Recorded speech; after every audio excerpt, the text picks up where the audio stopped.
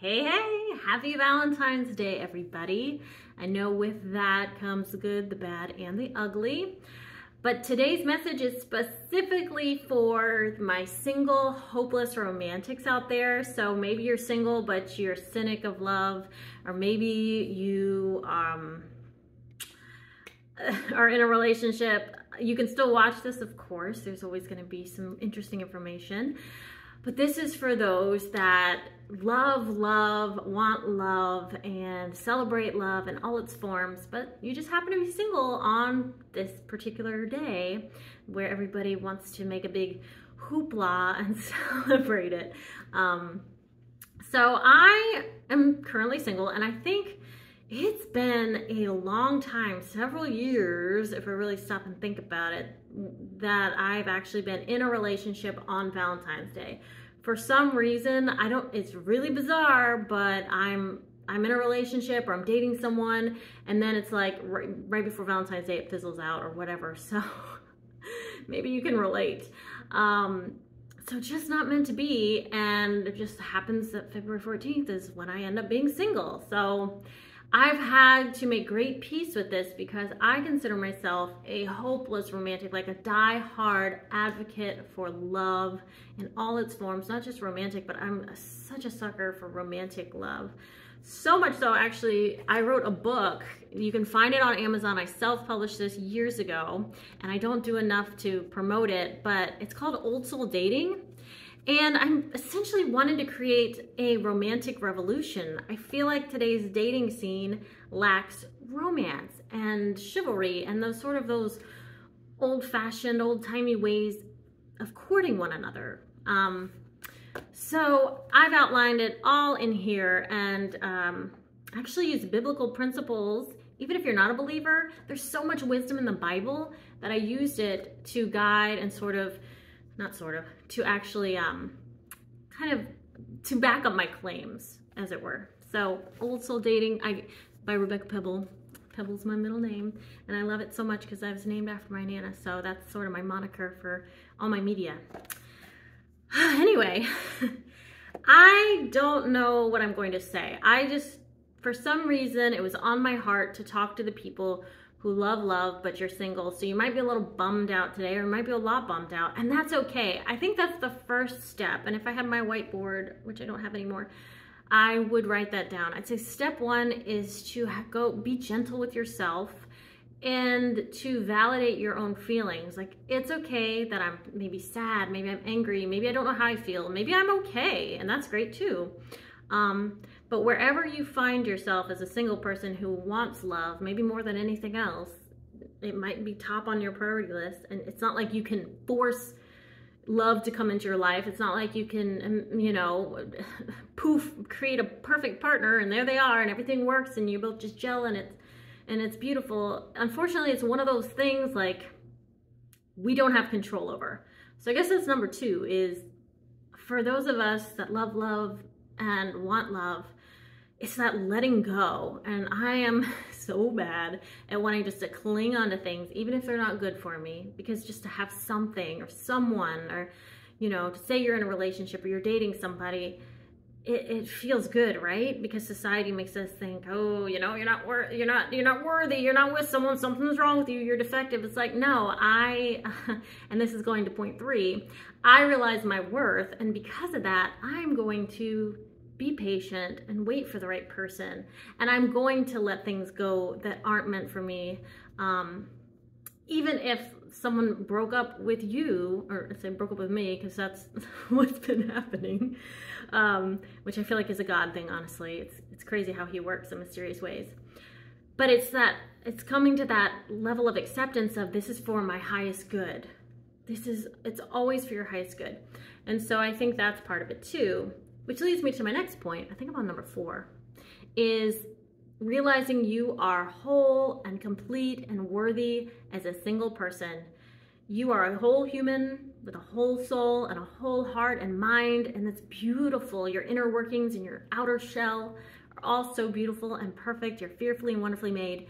And so remembering that you are the whole Sunday, and that person that will eventually come along, because you gotta have faith, they're the little cherry on top, and they're not the whole enchilada. And for some reason we think, oh, I'm half of the sundae, you know, I'm maybe the banana in the banana split, and maybe they're the ice cream, and they're the whipped cream, and they're the cherry. It's like, no, no, no, you are the sundae.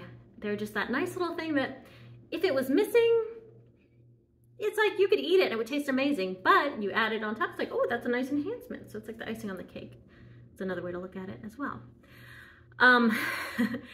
And so I think it's just coming down to really loving yourself and realizing this is where you are, this is where you find yourself, and that's okay. It's a beautiful thing, because this is my next point. I think I'm on 5. Again, this is off the top of my head.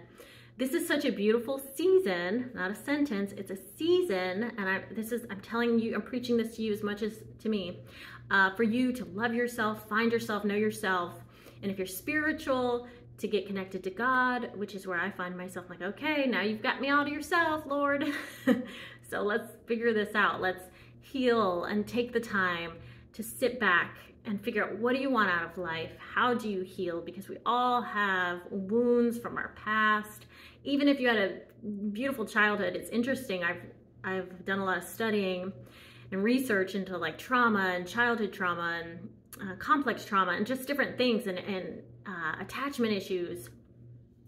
And all the psychologists say, even if you had a great childhood, there was some trauma that happened because at some point or another your needs weren't met or you're misunderstood as a child. There's just no escaping it, right? So we all have things we can heal from. But I guess this brings me to my next point. We're never going to be perfect, and that's okay too. I see couples out there, of course they're not perfect. Neither partner is perfect. Together they're not perfect, but they make it work and they love each other. They're patient, they're kind. Well, ideally, right? All the things that love is. And so this is a season. This isn't a life sentence. And so remember, it will pass, and eventually you'll be on the other side and you'll be watching videos like this. Or no, you won't be watching videos like this if you're not single anymore, probably not. But you'll be thinking about, oh yeah, I remember when I used to watch those videos and I was discouraged and I thought my person would never come.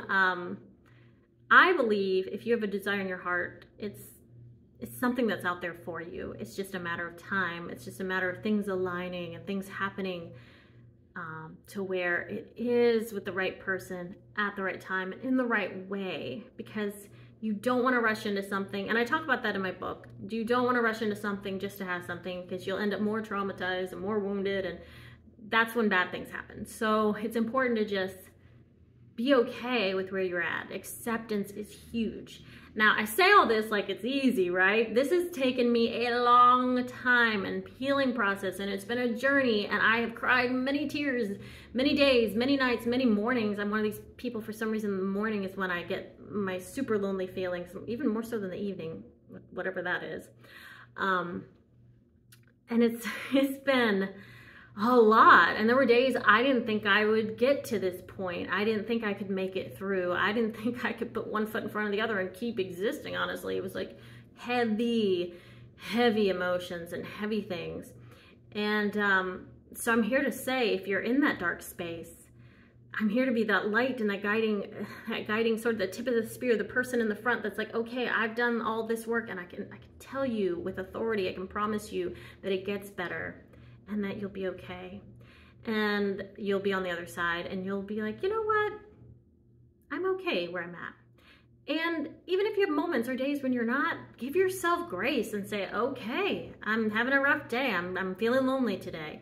If you're an extrovert like me, I think sometimes it's harder for us to not be in a relationship, especially if you are anxiously attached, which I am and I'm working on, which are those of us that want and need and crave like attention and a person that we can just like sort of dote on. So then what you have to do is turn around and dote on yourself, love on yourself, and say, man, I'm gonna be my new best friend. I'm gonna realize how awesome I am. And so those are just some things. I'm usually not one that likes to give advice, but for some reason this is sort of been on my heart. So maybe not so much advice as just like loving encouragement for my single people who love. So that's the last part, right? Is if you're a hopeless romantic, please, please, please don't let that part of you die or get cynical, because I feel like the majority of people in today's world, and I actually saw a YouTube short, it popped up on my feed, and maybe if I can find it, I can put a link to it. And it was like dating in the past versus now, and it kind of showed in the past where the guy would go to the girl's door and he would knock and he'd have flowers and she would open the door and he'd go, "Oh my goodness, you're so beautiful." And it cut there, and then it showed modern day dating, and it was like the guy drove up to her driveway and he sent her a text, said, "Here." And I was like, if that's not the most accurate thing, why did we decide romance just needs to die this painful death? I think this goes along with my last video too, like finding the magic, finding the wonder in life, and that's a part of it, right? Is our human connection, connecting with each other in that romantic way, and how it can be so beautiful. So, of course, well, I feel like I could go down a rabbit hole. Like, you don't want someone that's going to love bomb you, right? But that's a whole different topic. Somebody that's disingenuous about their feelings. I mean, if you really like someone and they really like you and they're showing it in a romantic way, it's so, so beautiful. But I feel like it's kind of gotten lost in this internet age, or information age, where mystery is kind of gone, right? Because we have all the knowledge of all the things. So it's like, well, you know, just another woman at her door wearing a cute dress, you know, don't need to tell her she's beautiful, or like, no, stuff like that is so important. It's thoughtfulness, I think, that a lot of times is missing too. So if you are that romantic, and I'm preaching to the choir here, hold on to that. That's a beautiful part of you. And for some reason, it's part of your DNA, your personality. So don't try to change it. Don't feel bad about it. And also know there's others out there like you. I'm one, I'm here. So, because sometimes I think, oh man, am I going to find a guy that will sweep me off my feet in those genuine ways? And it's like, yes, I exist. He must exist. And someone once told me, for every pot, there's a lid. And I think about that from time to time. So for every you, there's someone for you. For every person, there's a person, right? Not saying there's like the one. I still don't know. I'm still like, is there a one? I don't know until I meet my person. Then maybe I might be like, yes, this is my one. But in the meantime, I like to think at least there are people that, you know, if you were like a little container, you got the nice lid that fits on there nicely. Because if you've ever tried to put like the wrong lid while you're cooking on a pot, it's too small or it's too big, it's just wonky. And you can make it work sometimes. If it's too big, you can kind of make it work. I've done that before. But it's not ideal, and there's better out there. So I'm trying to think if there's anything else I want to say. I just wish you all a happy Valentine's Day, and just days in general. I hope your days are beautiful. And don't let this get you down if you're discouraged, because you're beautiful and you're wonderful and you're worthy as is, no matter your relationship status. And yeah, holidays are tricky. But try to be encouraged. You know, if you got to watch some videos of YouTubers that can give you that encouragement, or read some books, go do things that fill you with joy. Maybe that's, I'm gonna cook myself a good meal here in a bit, which I'm excited because I love cooking. Maybe go for a walk, maybe be in nature, maybe listen to music, take a bath, sing, I don't know, whatever sets your soul on fire, or, you know, watch something funny or interesting.